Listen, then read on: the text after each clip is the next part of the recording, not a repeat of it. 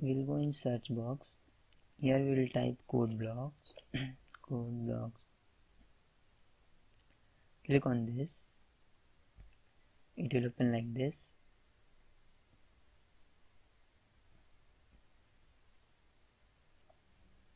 So we will get a screen like this. Now create a new project.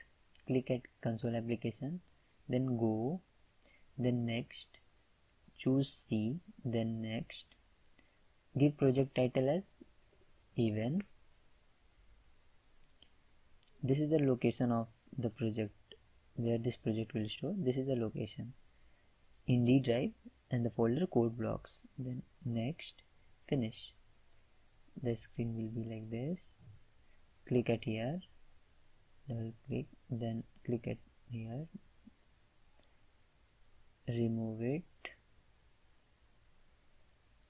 So for finding that a number will be even, we'll require one number, and for that one number we'll require one variable. So declare that variable int a is that variable.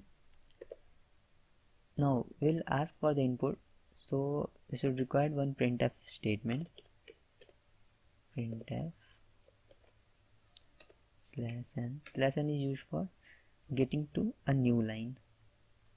Then enter the number to check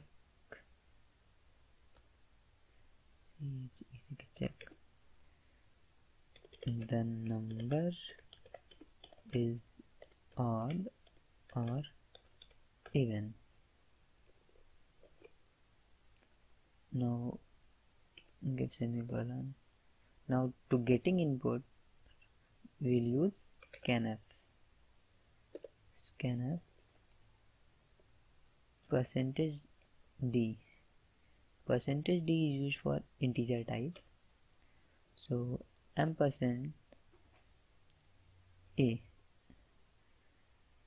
the value of that variable will be stored in a. So now we will come to the logic, like if a modulus 2 is double equal to 0, then printf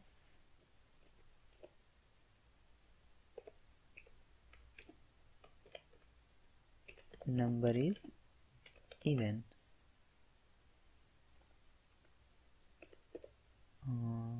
Else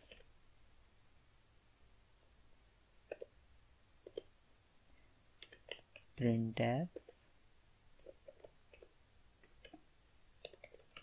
the number is odd.